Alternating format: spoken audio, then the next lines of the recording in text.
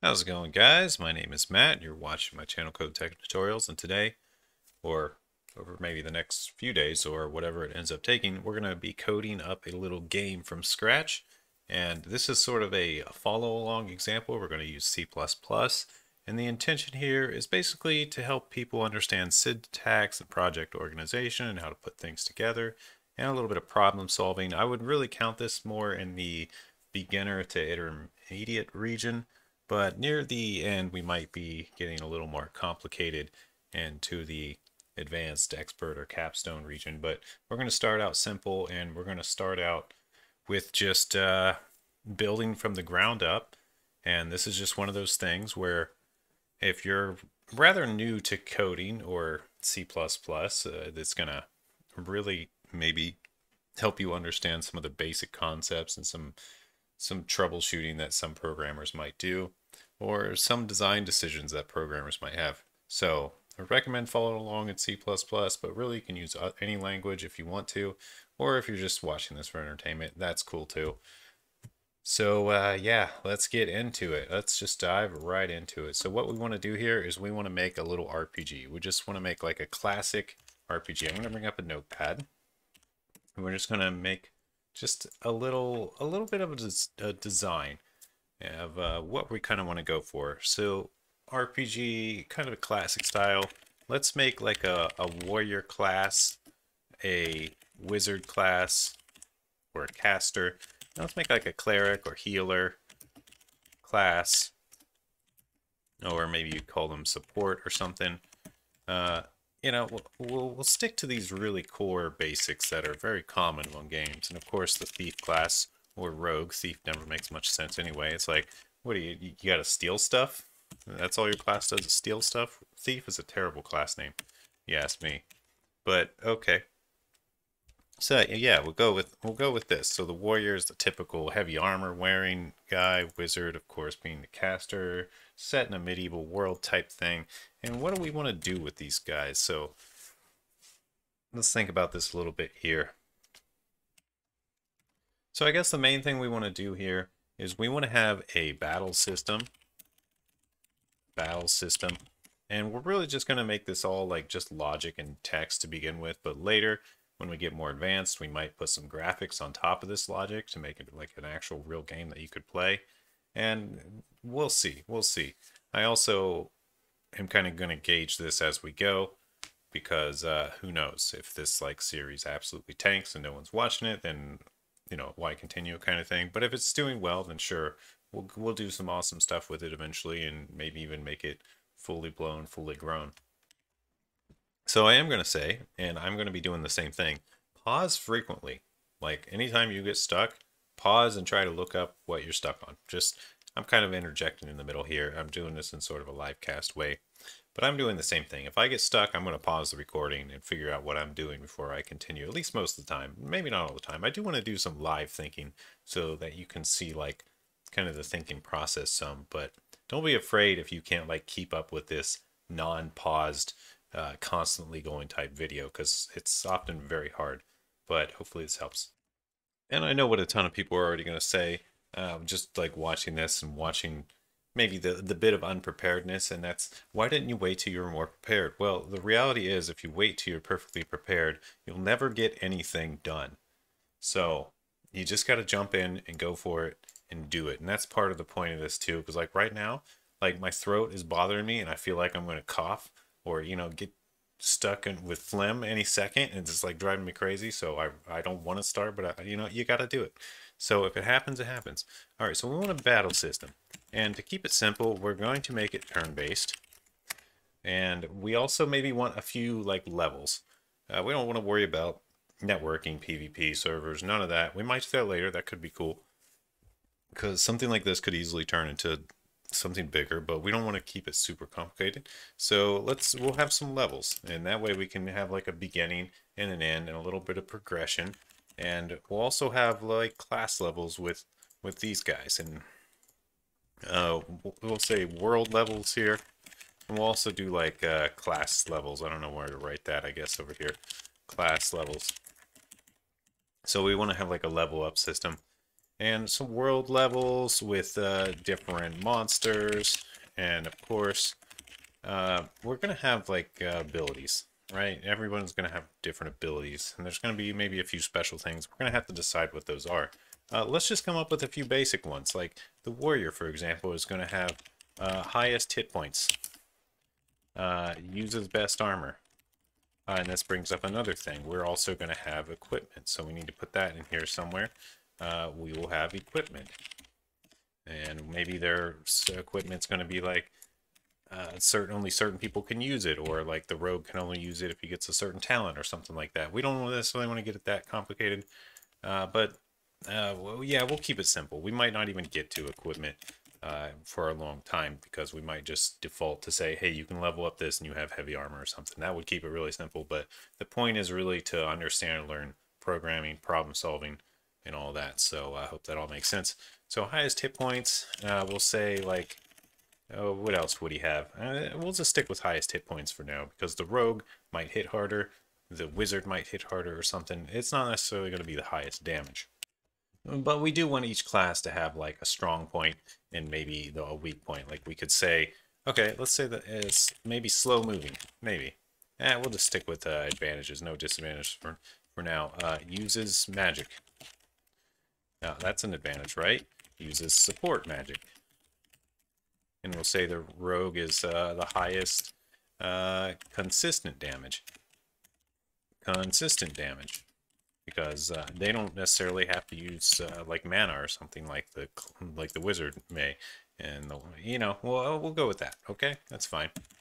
And highest consistent. Oh, well, maybe even melee and range damage. Yeah, why not? Melee ranged damage. So we'll just start with these simple things. And what else could we have here? We could have like a shop system that could go in with the equipment. Shop. We could do a shop system. And we could also do like a consumable system, like potions and stuff like that.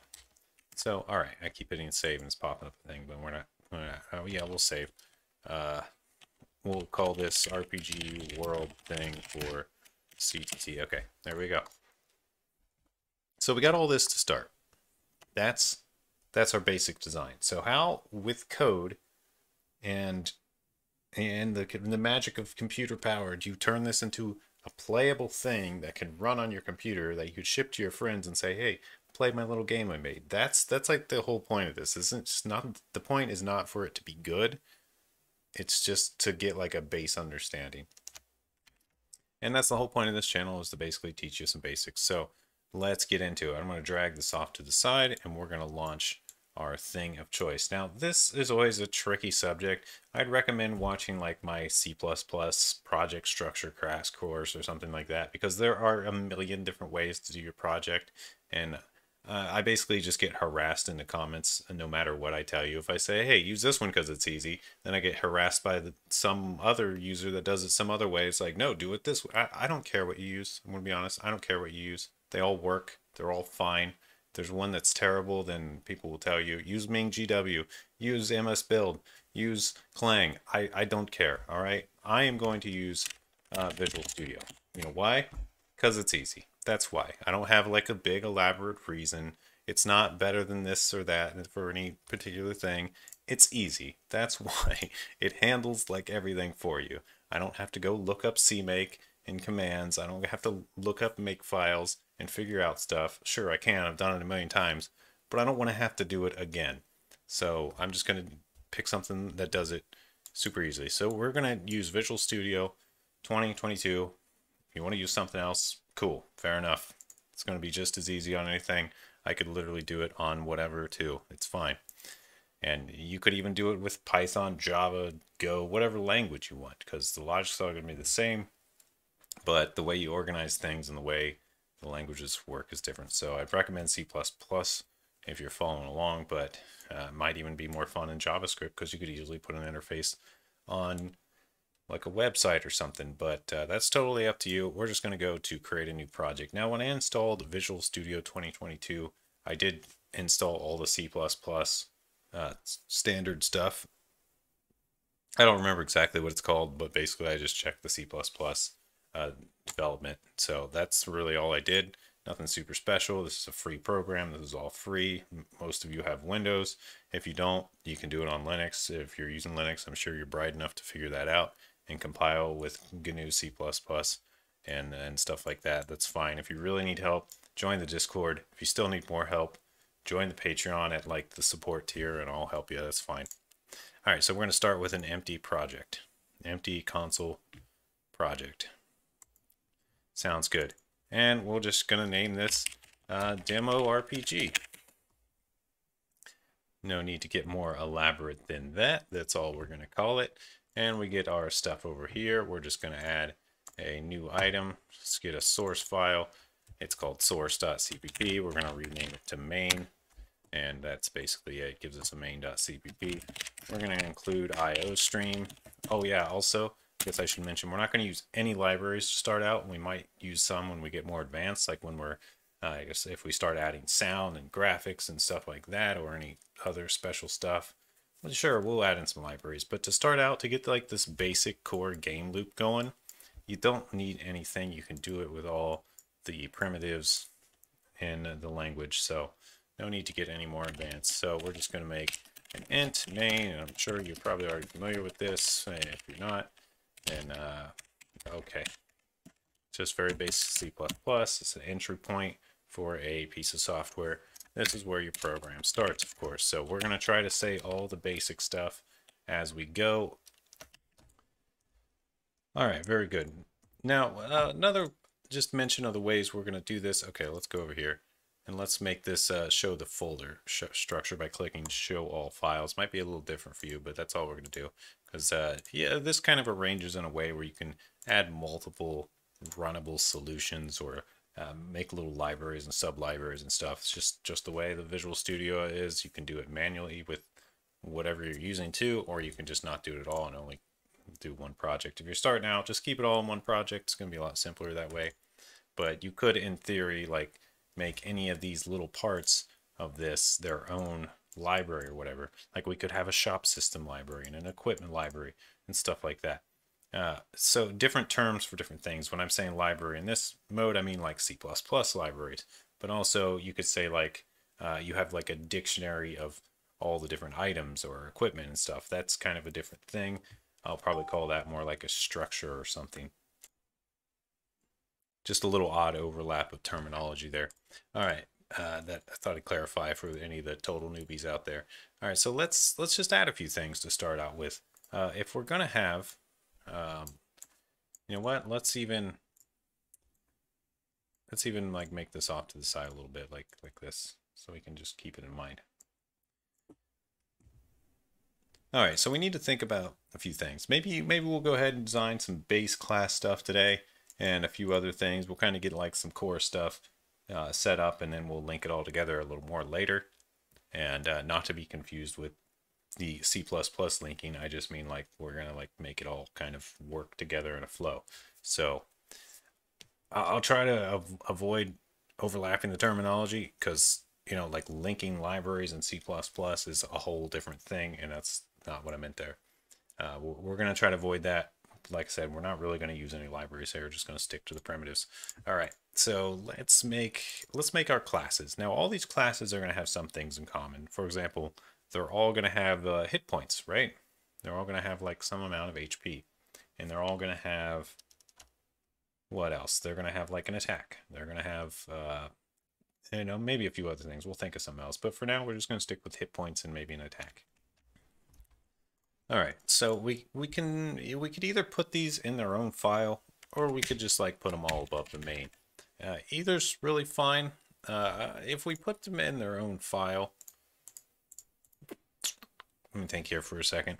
Yeah, no, let's put them up here for now. So let's have like a structure. There's a struct called HP. And HP, we might even make this a class, actually. Well, yeah, we'll make this a class. Actually, you know what? Let's just go ahead and let's make this its own file, because it's going to get confusing after a while. So we'll go new item. Let's just do a header. And we're just going to call this hp.h. And that's it.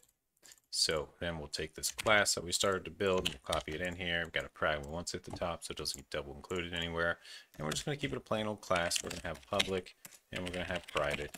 And we could also have protected because I think we might be inheriting from this, but we'll see. So privately, we're going to have like int, and we'll just stick with integers for the most part here. Yeah, that's going to keep it simple.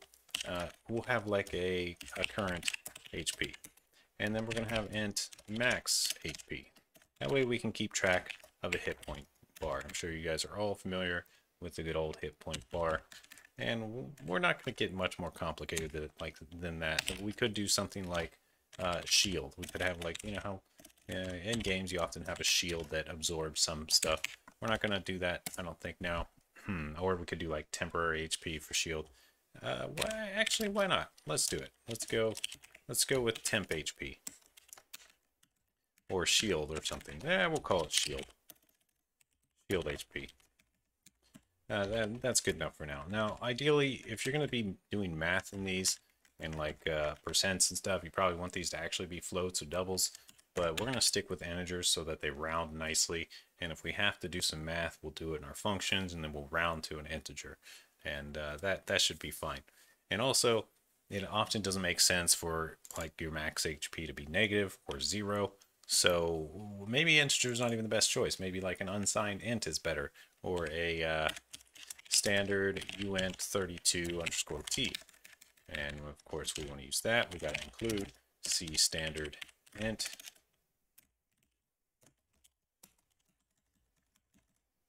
To get that, and that's just a 32-bit unsigned integer. And we could do a similar thing here too. We could go standard int 32t.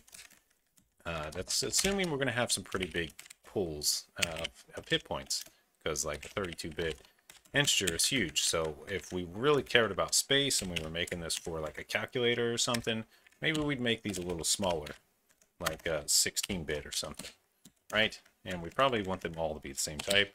Actually, you know what? Current HP is not gonna, neither of these can ever really be 0. So let's start with unsigned.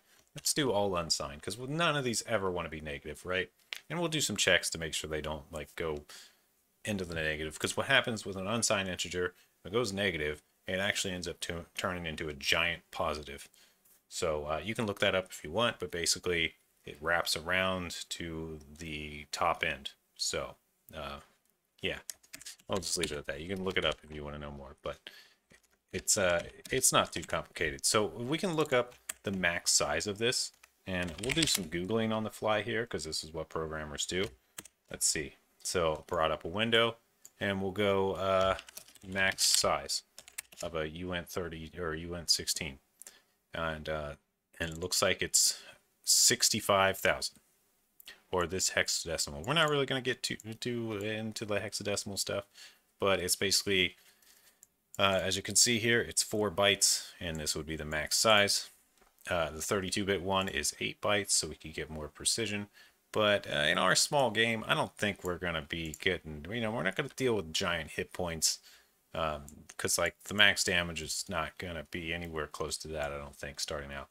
Now, another thing we could do, and we'll just get right into this, since it's part of the thing, is we could do some kind of type def. So if we want to change these later, we don't have to change them throughout the entire program.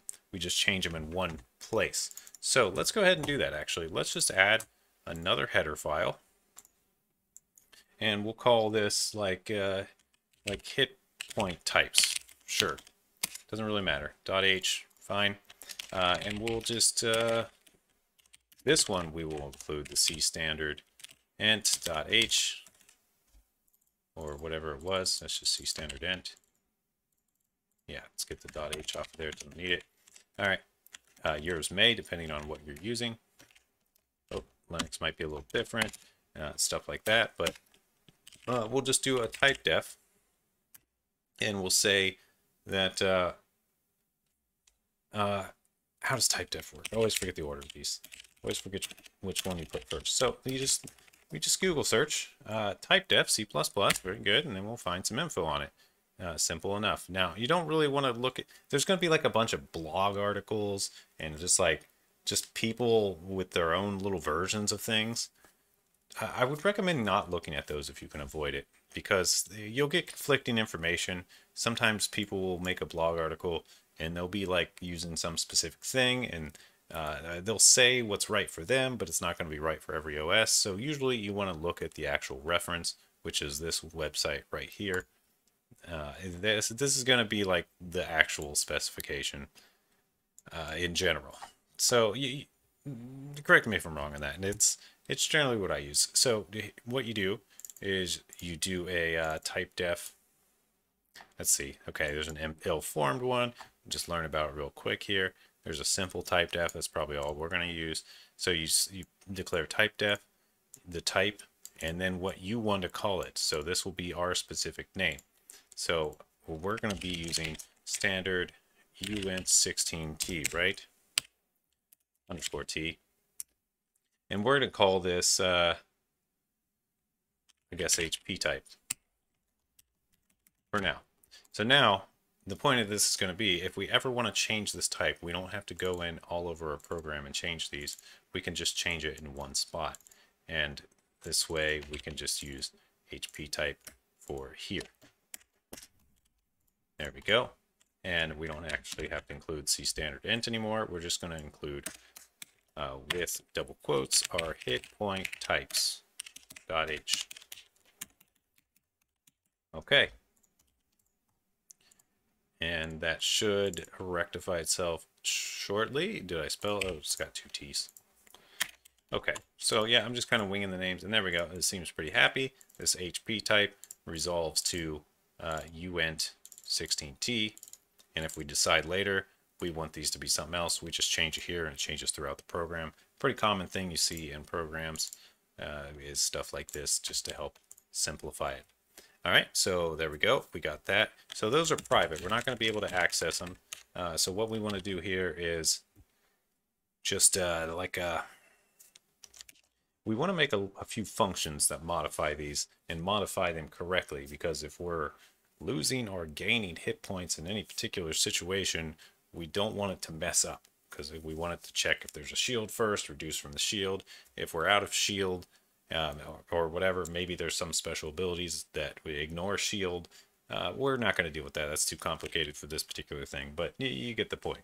So we want functions that modify these private variables, our case. And you don't have to do this. You could, it's just going to be a lot messier and a lot more error prone if you don't do it this way. Because what if you have something that does more damage than your current HP, and then it takes it negative, but since it's negative and it's an unsigned int, it wraps around to a huge positive, and then suddenly, because you took too much damage, your current HP is like a gazillion, but your max HP is only 10, and you're like, what the heck, my program's crashing, my current HP is 1,000,000, my character's hitting for 99999 when he's supposed to only be hitting for 4. You know, there's going to be all kinds of weird stuff if you mess this up, is the point. So you want to have functions to kind of like control what's happening here.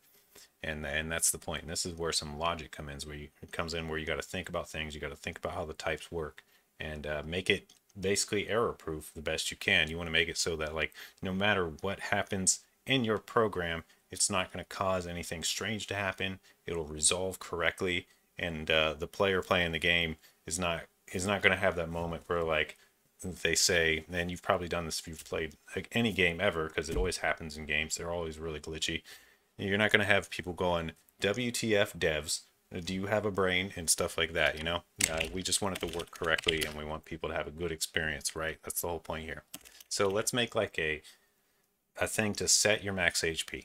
Void set max HP. And it's going to take an HP type, and it's going to, we'll just call it new max HP. And obviously it can't be 0, right? If your max HP is 0, then that just doesn't work. So we'll say if new max HP is less than 1, then what? I don't know. We'll return, I guess. It's not necessarily a great case because it will get ignored, and we probably want like some kind of error case here, actually. So maybe we'll think about that. We'll come back to that. But return isn't necessarily the best thing. Maybe we want to return like a true or false here. So a bool for success, and we'll do the comment returns true if set successfully. All right. So in this one, we would say return false because it said that's just what example of something you could do. That's fine. There could be other stuff. You could return the new max HP, and maybe if it's 0, then you know it's a problem. There's other ways you can handle it is the point, but this should be fine for now, and it'll allow us to write a little error checking later in our code. But otherwise, if it's not 0, which if it's anything that's not less than 1, it's not 0 because it's an unsigned integer, it's going to be fine. So we'll just say max HP equals current HP. And now let's think about some other scenarios. So what if you change your max HP and now your current HP is like higher, or wait, I typed this wrong. Max HP equals new max HP, right? So what if now maybe you set this and your current HP is now off and doesn't work? So we just have to account for that. We'll just make a little if statement. If current HP is greater than max HP, then we'll just say current HP equals max HP. So that way it just equals it. But if it's already less than the max, then it's not going to increase. It's just going to stay the same. So that should handle most of the cases there. And boom, we got a nice little set max HP function. It should work pretty good there. And if it gets to the bottom here, we'll just return true because it's successful. And very good. So the only true error case here, or a weird way of wording it, the only error case here is if they try to set it to 0. And that's just not allowed. So yeah, very good. Fair enough. That's fine for now. And yes, we're writing this in a header file. We're going to build everything as just a single object with this main for now. We might change that later, but that's why I'm building everything in header files, because I'm just going to include it all in the main. But this particular thing is probably going to get included or used for these classes later. So we're basically going to be building these classes for a little while. And once those are all done, we'll move on to the other systems. All right, so let's continue. Let's write a few more things. We just want to write some other things to handle all these other things. So what if we have, let's have another one, a bool, like a take damage. We could do a take damage, HP type damage. So it would just be amount of damage, and this will basically be a subtract operation. Pretty straightforward here. They could take 0 damage. That'd be fine. No problems there. Do we really need a bool here? Not necessarily. We could probably stick with void. I don't think we need to return anything in this case. If they take, let's say, so we'll just go current HP. Or maybe we'll do a quick check here. Like if damage is greater than current HP, then we'll just set current HP to 0 because we don't want them to go negative. That's gonna like mess stuff up in our theory. I mean, maybe in your game you want people to go negative because like in Dungeons and Dragons, for example, you can go negative in hit points. You just you're actually still alive at 0. You're still alive at -5. You die when you get below what, -10. I don't know. The rules may have changed a little bit. I haven't played in a bit, but so some games allow for negative. We're not going to allow for negative. Dead is 0. There's no other case, or maybe we'll say unconscious because maybe we'll have some revive thing that the cleric can do or something. But we're going to keep it simple. We don't want it to be like hardcore mode where you die forever. We're just going to say you're like unconscious or something. And we'll figure more out later if we need to. We'll just say HP equals 0. So if the damage they're taking is more than their current HP, we'll just set their HP to 0. Don't really need to do any further calculating. So in that case, we would just return afterwards. And now, since we got more than one line in its if statement, we're gonna need some brackets here. But all this return does is say exit from the function. Yeah, I guess I am assuming some C++ knowledge here. Maybe I should have said that earlier, but if I go over every little thing, this will go on for literally ages, so it's just not possible. I have some tutorials on beginner C++ if you want to see those, and there's a lot of beginner stuff out there, so yeah, you're going to need to know those basics, of course, of whatever language you're doing it. And otherwise, okay, so if we didn't return there, we're just going to go current HP minus equals damage. And that should be it. We shouldn't need to do anything further. We could do a check here to see if there's 0, but we'll do that somewhere else. No worries, because we don't have like a boolean for alive or dead or unconscious or anything like that. This is just a plain HP pull with some functions to handle it. And let's write a few more, and then we're going to get out of here. So we just need one for like maybe heal. So void heal.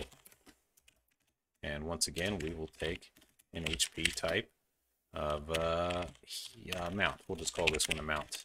Maybe they should all be called a mount. Not too sure, but we could say that, yeah, let's do some simple checks here. We'll say if amount plus current HP is greater. Do I have insert pressed or something? Yeah, I don't know. Okay. If amount plus the current HP is greater than max HP, then we're just going to set it to max. All right, because you can't overheal. We're not going to allow overhealing. Some games allow overhealing. Maybe you have a special ability where it says if you overheal, you get a little shield or something. We're not going to do that right now. If we need to, we can.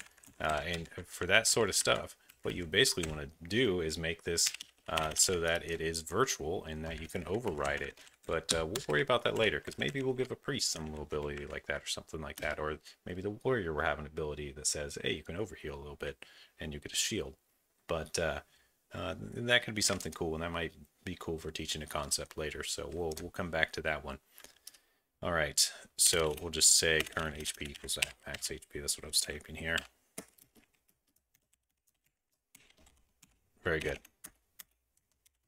Otherwise, okay, and if that happens, if that case happens, we just want to return. And if that case doesn't happen, then we're just going to go current HP plus equals amount. We already know that's not greater than the max HP because we did that check right here. So this should be fine. Now, I'm writing these functions off the top of my head with some quick logic that I'm just coming up with like right now. So it's very, very possible that I am introducing some error cases. These might not be perfect. And for that, what we probably want to do is write some test functions. Now, a test function would basically be something we run in our main, or something, or if we make these their own standalone library, and we have a set of tests that go with them to say, hey, let's make sure the HP stuff is all working correctly, run the set of tests for every scenario possible. We could get into that. I guess let me know if you want to, we could do like a test thing, but tests take a long time to write. And I think just me saying that might give you a gist of how it goes. But we're not going to do that for now. We're just gonna skip over that whole testing thing. But actually, it's a good idea to test if you're doing a real project because of that stuff I just said. So I think that covers the most of it. We could let's make a shield. Let's say void set shield. Oh, you know what? Before we do the shield, let's consider this take damage plus shield. All right, because actually we want the shield to be calculated in this damage. We want the damage to be taken off the shield first. So current HP is minus equal the damage. Well, we could do it with the shield first. We could go, yeah, shield HP minus equals damage. If shield is, yeah, we're going to have a little special logic here for the shield. You know what? Actually, just forget the shield. The shield's making it too complicated. Let's just leave the shield off. So we're just going to delete all the shield logic. Let's keep it plain old HP. Throwing a shield in there, yeah, we could do it. It's just going to take a lot longer, and it's going to make it a lot more complicated of logic for this taking damage, because we're going to have to calculate in, do they have a shield? How much of a shield? Take that amount of damage off of how much damage they're taking and reduce the shield, or reduce just the shield a little bit and then return. You know, there's going to be a lot of additional cases, and this function would just grow to like this big, basically, probably. So maybe there's a really simple way of writing it that I'm not thinking of. If you can think of it, awesome. I am going to make this repo public at some point. I have no idea where it's going to be at the time of these video releases, but there we go. I think this is good enough for an HP pool. Yep, looks good. So we got a set max HP, take damage, heal. Yeah, I think that's all we really need. So yeah, we can just, we also want some getters and setters. Well, we got kind of setters. It's these right here. But and you're just going to have to heal to set current HP, I think. Because you could just heal for like a huge amount and it'll set you to the max all the time, basically. But we want a way for the user to get the HP and get the current HP and the max HP, because these are private. You're not going to be able to access them unless you make a friend class of like friend class, and then we'll have all these different classes, warrior, wizard, whatever. So we don't want to do that. We're just going to go HP type get max HP, and then we'll just return whatever it currently is. That way we have a public access version. We might change how this works later. So there's that. Yeah, let's actually put it up here by the setter. Okay, cool. And we could do the same thing for the other one, get current HP. It might be better for these to be like protected so that whatever inherits from this would work, but we haven't fully decided how we're going to use these yet for our warrior, wizard, cleric, rogue. So we'll start building those in next episode, because this one's getting a little longer than I intended, but we've got like kind of the core design worked out, and we know some stuff to build, so we can just continue to type away and chug away until it's going. So that's kind of where I wanted to get with this starting episode.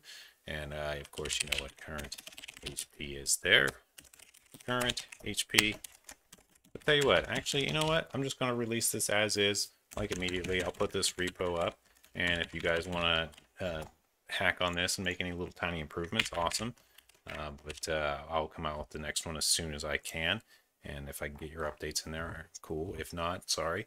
But I'm going to try to keep it rolling as quickly as possible. Try to release these every day until we get to a sweet point, or I get so burnt out that I can't take it anymore, or you guys harass me for something so badly in the comments that I just give up and quit YouTube altogether. We'll see what happens first. You can support me on Patreon. You can hit the join button down below. And yeah, don't forget to hit like on this video. Share it if you know a new coder that wants to code along with stuff and learn some basics and get going with a little project like this. And yeah, we'll see you guys in the next one. Link down below for all the stuff I mentioned, probably, unless I forget to leave a link.